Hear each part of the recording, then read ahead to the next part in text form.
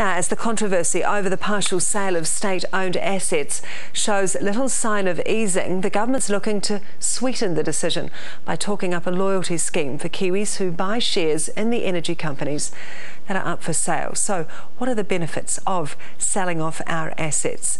Here to discuss is New Zealand Initiative Executive Director Oliver Hartwich. Hi Oliver, thanks for coming in. Good morning. I know you think that we should sell. Is this the right time, you think, to sell in this economic environment? Well, there is never a perfect time to sell assets because markets could always improve, and certainly that's true at the moment. However, sooner or later, I think these assets should be sold, and you have to pick a moment. You simply don't know where the global economy is going and whether the general economic climate is going to improve or deteriorate. I think at some stage the government has to make a decision on whether to sell assets, and I think they've made a decision now, and I think it is justified. The government, though, Oliver, isn't going to use the money from the asset sales to retire debt. This has been quite an issue. It's using that money, if you like, to maintain and build hospitals and schools and the like.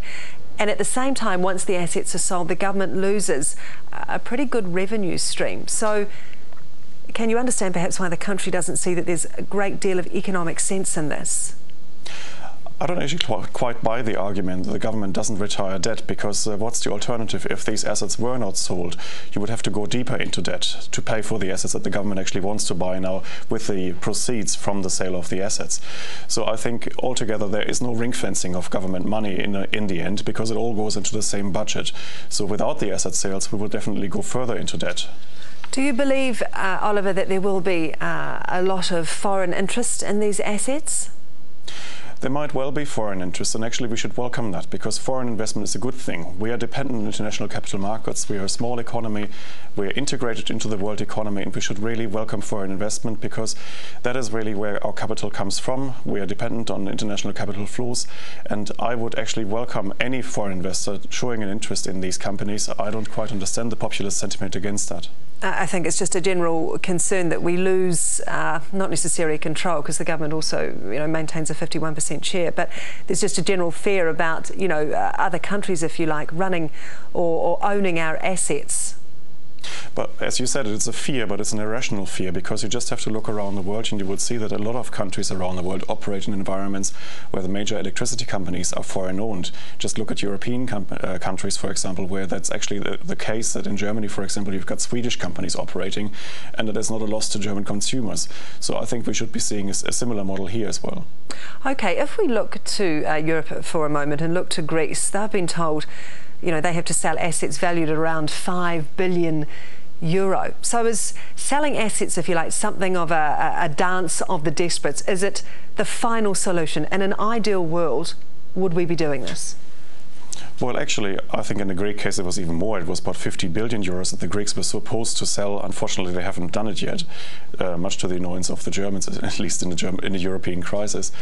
But no, I think it is not just a general theme around the world. It's something that really makes sense, because we know that private companies, when they are subject to the discipline of the markets, are usually better at using resources, much better than the government.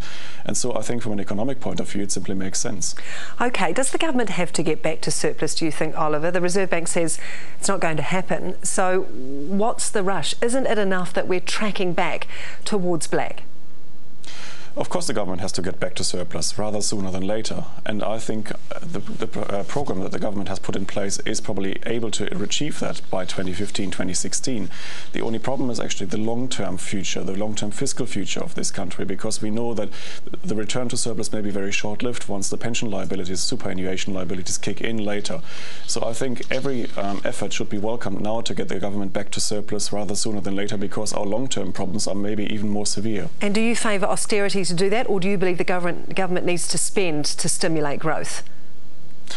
No, I think what we should actually do is we should really question what the government should be doing. Should it actually run electricity companies? My answer is no. And apart from that, we should really try to find efficiencies within the system. That means probably reforming welfare further. OK, Oliver Hartwich from the New Zealand Institute. Very much appreciate your, the New Zealand Initiative. Appreciate your time, your analysis this morning on the pro-asset sales debate.